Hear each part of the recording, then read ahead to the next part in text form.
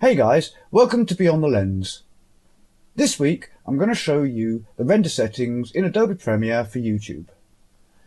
Now this works for CS5, CS 5.5 and CS6. So let's get started. In my timeline I've got my finished article, which just happens to be my intro. I'll just quickly run through there. It was very nicely done for me by Mark Somerville.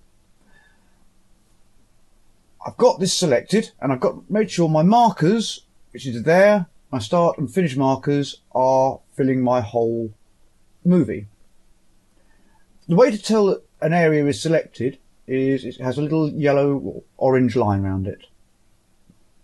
If I click on here, you'll notice the line is around there, or on the tracker there. But we're going back onto here.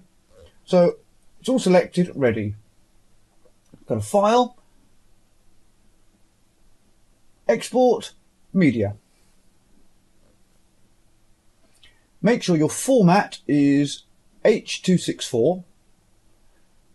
Preset YouTube widescreen HD. That's if you're doing it in HD, of course, but you can do it in SD, standard definition, whichever. Make sure multiplexing is on MP4. This you don't really need to touch.